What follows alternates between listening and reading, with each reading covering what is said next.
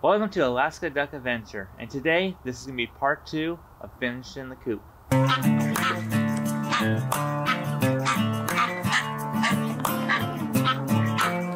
Welcome back, boys and girls, and this is going to be part 2. If you haven't watched part 1, I'll link it above. Give that a watch if you like. Hopefully today we'll be finishing up, so let's jump into the build. Alright, I'm doing the same concept as before. Outside on this one, I had a 2x6. I cut it into 7 inches, and then I cut it in half so to save some wood and it'll provide the support that it needs.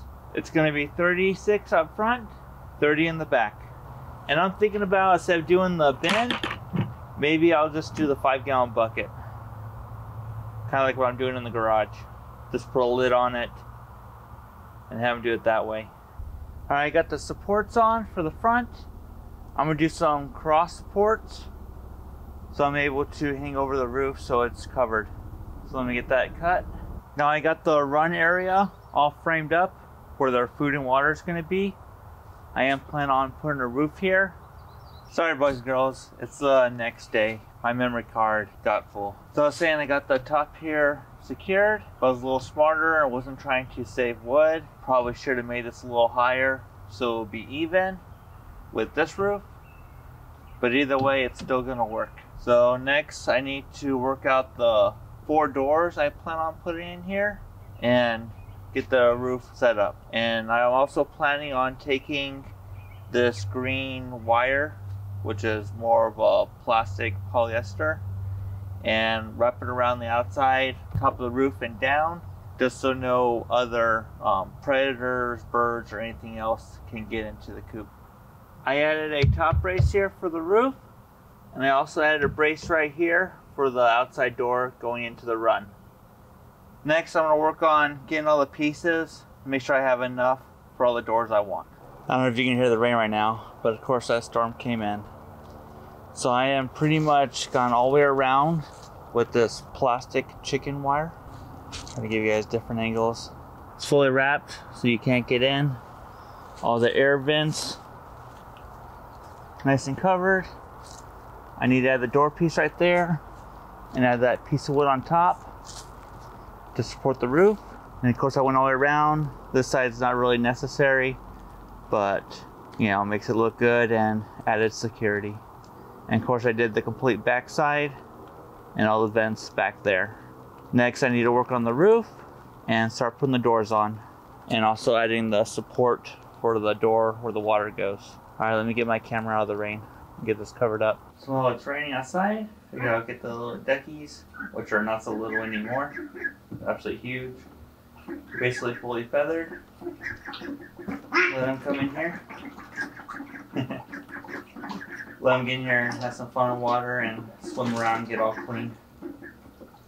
So, rain outside, swim inside. Alright, welcome back. It's day number 3. Unfortunately, a rainstorm did come in. I was able to cut the doors out.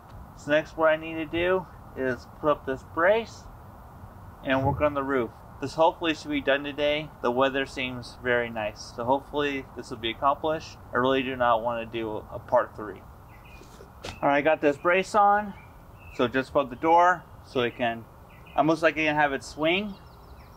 I got it stapled so it's nice and tight. I got a support up here for the roof, and next I'm going to be putting on the roof. So, yay. So starting in this thing watertight. So I'm going to be putting on this aluminum roof material that I've had for a while. I was lucky enough when I first moved up here that I got this for free. Guy was getting rid of it before he threw it away. And I've been using this for many projects. So it's definitely been coming in handy. Alright, got this one nice and secured. It's going to provide even more support, you know, for our snow load. I'm going to put the rest of them going this way, even I know it's not the correct way. So I'm going to start at the bottom, going to work my way up. I'm not too worried about snow falling off because it's not good enough of an angle. Just want to make sure it stays waterproof. Well, boys and girls, that was tiring. Between getting bit up by all the mosquitoes and 1,000 screws. definitely not pretty, but it'll work. It'll be functional. I put a wood here to protect from getting cut up. I don't know if I'm bleeding or not. I might have cut myself. So I got it here because I don't want to get cut up, and I sure don't want my kids getting cut. I added some metal here for added protection and also to block some wind and snow, rain, any type of weather that may get in. I did leave room for ventilation. You do want to be able to vent the coop out as much as possible so everything stays dry, doesn't mold, because the ducks produce a lot of moisture when they breathe, so you want to keep them nice and dry. So hopefully I have enough ventilation between out here and the openings I have all the way around the coop. I did provide some more protection on the far side over here, and well as the back on that side. While I was doing the back on that side, started hearing ducks, and I was like, what? Looked up and there was ducks on top of my roof. I'm building a duck coop, and I guess wild ducks want to join the family. So I thought that's pretty interesting. I'll probably do a short on it. Maybe I'll add it to this video, but I thought that was pretty cool. So anyway, so next we have to do is the doors. I need to back the coop up to where it should be. I might add one more piece of metal over there on the far side. As I said, I was getting eaten up by mosquitoes. So, I mean, it doesn't really need to get that protective. It's going to be against the fence anyways. I just wanted to get it right next to the door so it's not blowing directly inside the coop. Alright, let me get this moved back into place, and then I'll start putting the doors on. I just showed you guys the part number for this latch. I got it at Lowe's. Same thing with the hinges. All purchased at Lowe's. Alright, there's the part number for the hinges. And also got some eye hook screws. There's the part number, also at Lowe's. So two of the doors are on. I put an eye hook screw up top here so I could hook it, should stay, and then close.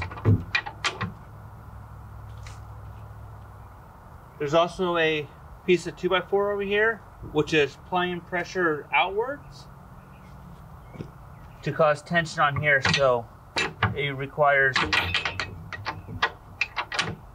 a little bit of strength to undo it. Probably the weak spot is going to be this corner right here. On this one, it's in a down angle, so you have to lift up on it. I put a piece of 2x4 here, because even with it hooked, there's like about an inch gap. So I put a small piece of 2x4 there, so they can't stick their heads down and nothing can really come up. It's like playing Fortress as a kid. You gotta think of all the little spots that could get invaded. So next I have to do the ramp and the inside door. And hopefully it doesn't rain. It starts sprinkling a little bit. It's gonna turn into like a 200-day project, it feels like. Sorry if the audio is crappy. I had to unplug the mic, it died. It is like after 9 right now, and this video is probably like 10 minutes for you guys, but it's about a half a day for me. So I'm a little exhausted. But as I promised, I'll show you guys the coop, how I built it. There's still a little bit more things that need to be done. I'm just going to do another video. It's going to be the duck run part. So I'm going to show you how I'm going to fence it off, enclose it, add a gate, and how are they going to get out of the coop. Because everybody knows ducks don't like going up steep stairs, and that is pretty steep. Alright, let me give you a quick tour. So this is going to be the sleeping area. I have that dog kennel, which is stainless steel. I'll probably do a review, let you guys know what I think about it when I use it. That was purchased on Amazon.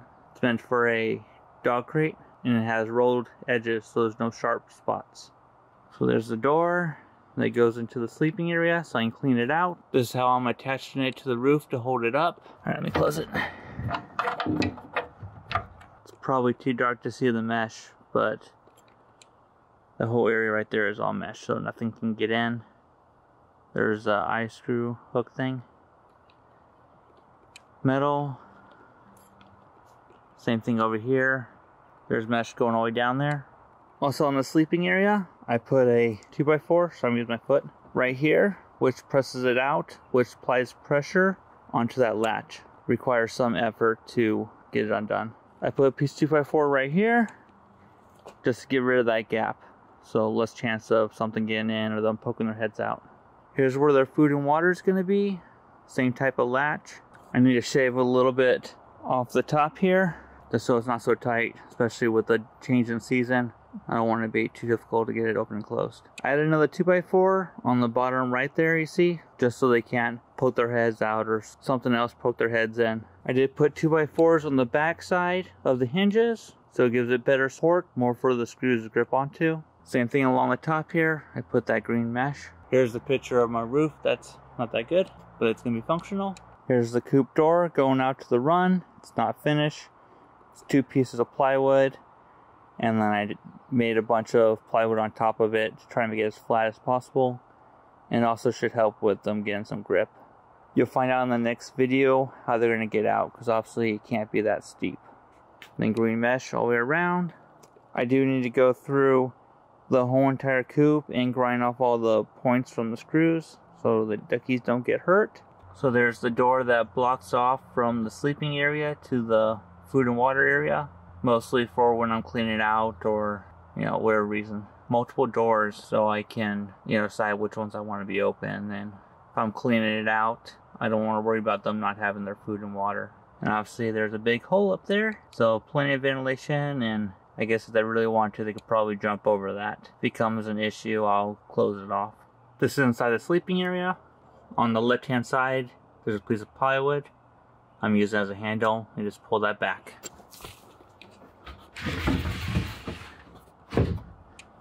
And now it's open. So pretty simple. Hopefully it doesn't build up with a lot of nasty stuff from the bedding. But hopefully it'll all, you know, be manageable. Well, I appreciate you guys watching. Sorry my audio right now is probably not that good. But if you guys can, like and subscribe. Stay tuned for my upcoming videos. And thanks for watching. Till next time. Bye.